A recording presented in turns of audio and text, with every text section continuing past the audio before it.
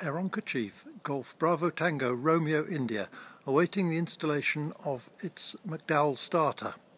The purpose of this video is to demonstrate the installation of the starter and deal with the particular points that may cause difficulty when the starter is installed. Before fitting the starter, the ancillary pulleys need to be fitted to the engine. These are at the rear, just here, and not easy to see, and on the front of the engine, mounted on the crankcase, here. There are also two brackets attached to the front of the crankcase, here and here.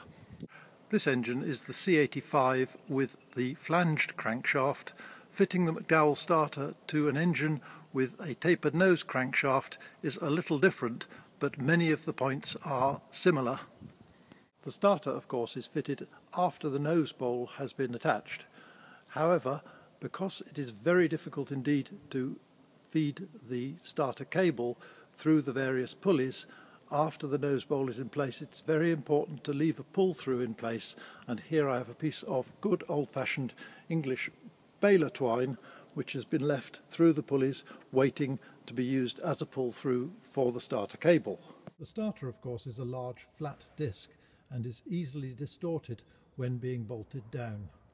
This will cause problems with recoil of the starter and must be carefully attended to when fitting.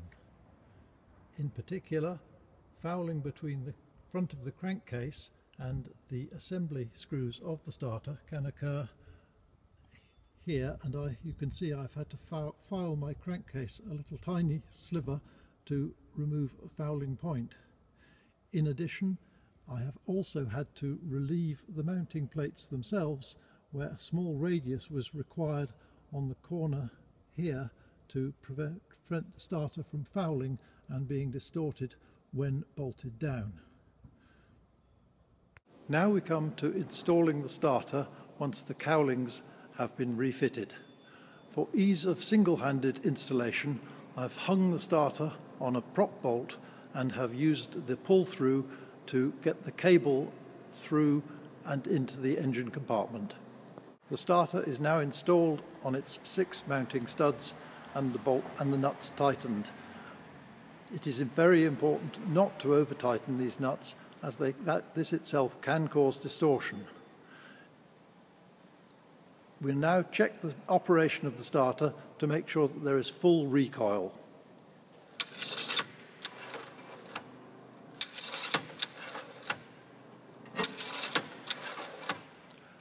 That looks good. If the starter does stick at any stage, then first thing to do is to check that one of the mountings is not over tightened, and the best thing is to start with one nut, loosen the nut, check and see if there is full recoil, and then, if needs be, a very thin packing washer can be put under the starter at that site. Ratchet wheel and spinner backplate are now fitted and the prop is back on, using of course longer bolts which have to be very carefully measured to make sure that they don't bottom out against the propeller flange.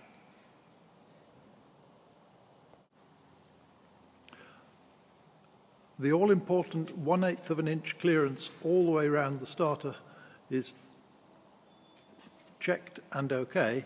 This can be difficult to achieve with some nose bowls, as they are all many years old and have seen many vicissitudes in their lifetime. This nose bowl had some filler down at the 7 and 8 o'clock position, which needed to be removed before the clearance was restored, but now quite okay. Golf Romeo India now complete with her starter and ready for test flying. It's important to mention lubrication of the starter, as the original recommendation for use of graphited oil is a problem with these, as it tends to gum up with age and cause deficiency of the starter. Much better is the use of a light siliconized oil, sparingly and only on occasion. operation of the starter, I would refer you to the excellent video on YouTube produced by Coley Pitts, which is all you need to know upon the use of this wonderful device. Clear, prop.